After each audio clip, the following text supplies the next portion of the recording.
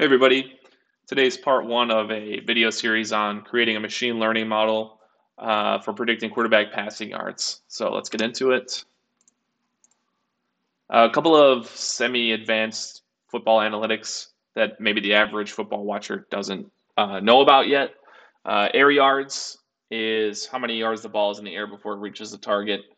We're going to be using a lot of these in our regression model to predict how many yards the quarterback is passing every game. So you would think that if a quarterback's throwing a lot of air yards, they're airing out the ball, that they would have higher passing yards. That's just logical, but we'll see if it's actually true. Next is EPA. This is expected points added. So the best way to understand this is probably an example, which I have here. Let's say that the offense is a 1st and 10 at the 20-yard line, and they complete a 20-yard pass. The EPA value of that, or how many points they've expected to add by just throwing the ball 20 yards, is 1.36. So defensive EPA is just the inverse of that, so negative 1.36. And, something to think about is, a 4th and 1 probably has a converted 4th and 1, probably has a higher EPA than like this 20-yard pass, simply because the 4th and 1 is a higher leverage situation. If the offense doesn't convert there, they lose the ball. So that would be a huge hit to them. So EPA, huge metric in the advanced football analytics sphere. CPOE stands for completion percentage over expected. There's a lot that goes into this, things like air yards, field position, whether the quarterback was hit on the play, even things like if there's a roof over the head of the quarterback when they're in the stadium where they're playing. Just the way to think about CPOE is if the quarterback has a high CPOE or above 0 CPOE, they're making it easier for their receivers to catch the ball. They're creating space and making difficult throws. On the inverse of that would be a negative CPOE, where the quarterback's missing open throws or they're not making it easy enough for their receivers to catch the ball. So this is a quarterback metric as much as it may sound like a receiver metric. So here's a look at our model. We have passer features, so quarterback features, as well as defensive features, which would just be the opposite. So, for example, we got completion percentage, which is the quarterback's individual completion percentage, and then whatever defense they're facing, their allowed completion percentage. And you can look at all these features. I'll post the notebook that we're using on GitHub and a link to that. So if you want to take this and maybe add other features or take some out and see how it affects the model, be my guest. So we're going to be taking all these statistics up here, and we're going to be using exponentially weighted moving average. So I'll explain what that is on the next slide. But basically, it's a dynamic window to look back and see the relative statistical pattern of these metrics. And we're going to be using this exponentially weighted moving average to predict passing yards. A couple of independent features, things that won't be converted to EWMA, would be what roof, like if there's a retractable roof on the field in the stadium, and what kind of field surface, if it's AstroTurf or real grass. These may not affect the passing yards, but it'll be interesting to see. And I should mention this EWMA idea I got from a guy named Ben Dominguez. He wrote a post on Open Source Football, so I'll link the post to that as well. So why do we want to use EWMA?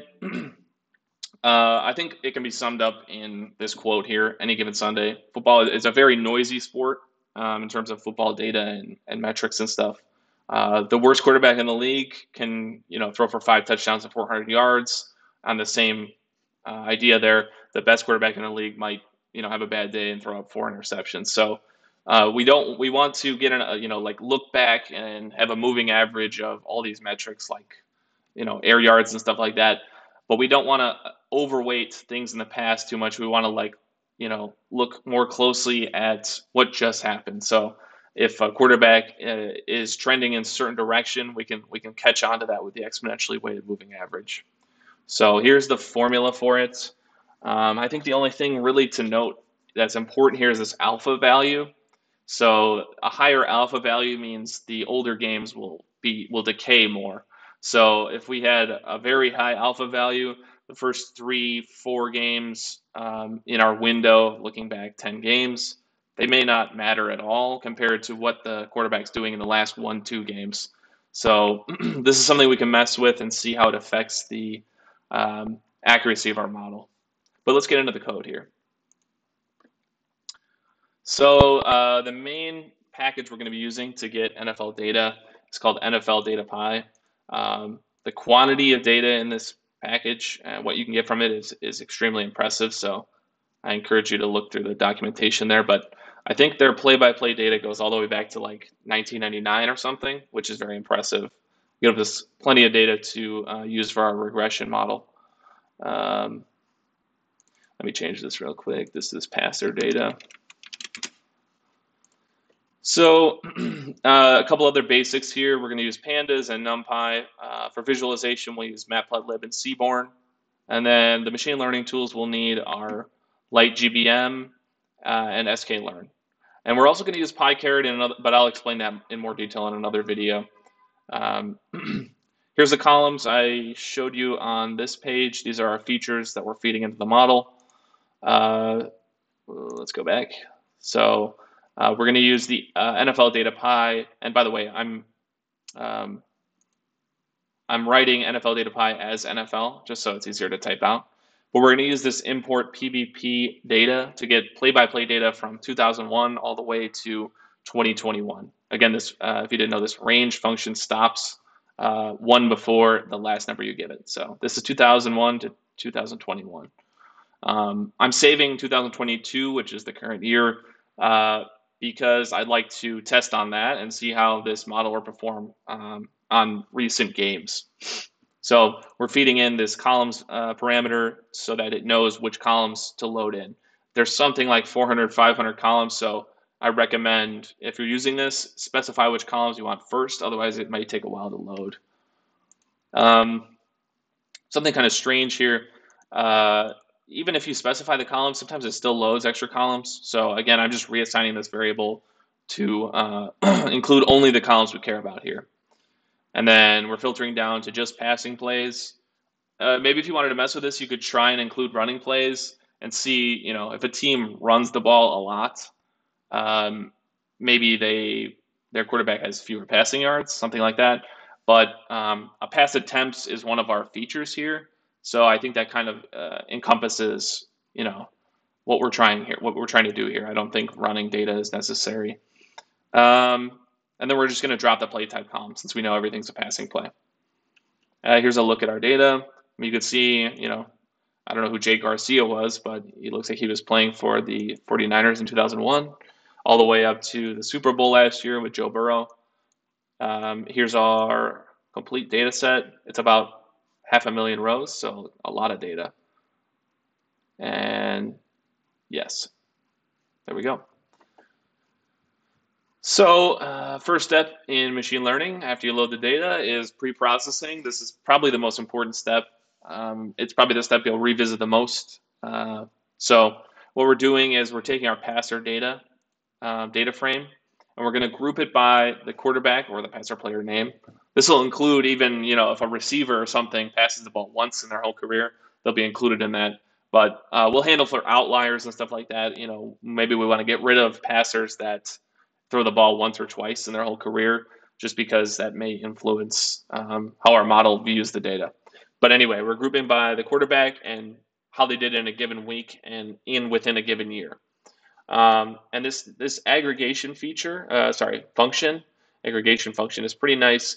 It allows you to group each column differently. So obviously for the possession team, the throwing team, we don't really, a mean or a sum doesn't make sense. So we just want to take the first one. Adding it all together doesn't make much sense. But for air yards, we want to know how many total air yards they're throwing in a given game. Same with yards after the catch. Most of these we're summing up. For CPOE, we just want to take the average. Since this is a percentage, adding percentages together doesn't make much sense. So there we go. That's how we're aggregating all this data together. And when we print it out again, we get down to 13,000 rows. So each row represents a quarterback's, or I should say a passer, since it'll include anyone that's passed the ball. 13,000 weeks within a year of a quarterback's game. So we can see someone like Zach Wilson often has negative EPA throughout a full game, other than Week 17 last year. We can see how many interceptions they've had, how many times they were hit in a game. Important stuff here. We're going to do a little bit of feature engineering, which is a machine learning term for just using math to create new features. What we're going to use, what first feature we're going to create is completion percentage. Somewhat self-explanatory. We're just going to take complete passes and divide that by total passes. And then we're going to get a pass attempts column, which is just complete passes plus incomplete passes. So we're going to drop those other columns that we don't need, the complete pass and incomplete pass column, since we have what we need from them. So another thing I wanted to note is maybe a quarterback will throw more yards if they're at home. Often teams have home field advantage. They perform better at home, so that probably translates to passing yards. So what we're doing here is creating a home flag column. If the passer is possession team equals home team, then they're obviously at home. So we're going to drop the home and away team columns now. And I like to, reorder the columns based on importance in my mind. So here's our target column. It's in the data set, passing yards. There we go. So you can see the completion percentage for each game, things like that, number of pass attempts. These are obviously, I think Antoine Randall L right here was a receiver, so obviously it was a trick play of some kind. He only threw the ball once in 2 different games. But, for things like Zach Wilson here, you could see his completion percentage down here. All right, this is where the magic comes in.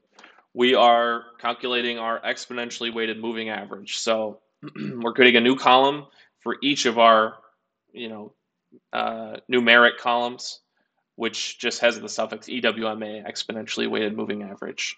So we're grouping by the quarterback, the passer, and we're going to take the metric, in this case completion percentage, and use a transform function. And within that transform, we're going to use a lambda function, which is our EWM.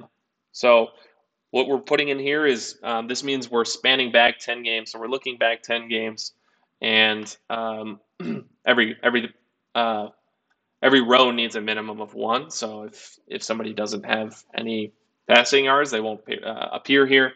But we're looking back 10 games and exponentially weighting. So the more recent games are weighted more heavily. So we're doing that for each column. And we can see here, let's look.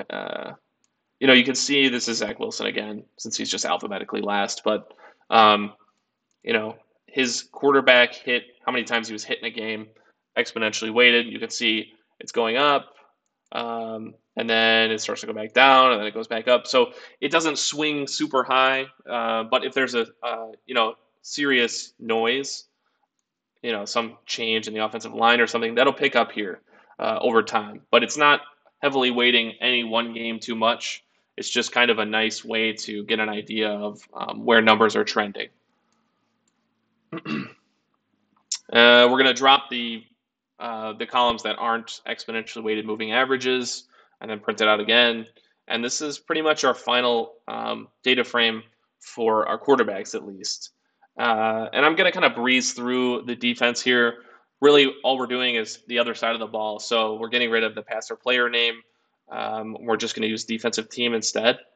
So we can see, we're doing the same thing here. We're aggregating by similar methods. And then, adding our features. Is a defensive team at home? If so, they might perform better. Dropping some columns, reordering, and then exponentially weighting everything. Let's keep going. Yeah, here we go. Here's our final defensive data frame. So, for example, let's look at Washington in 2005.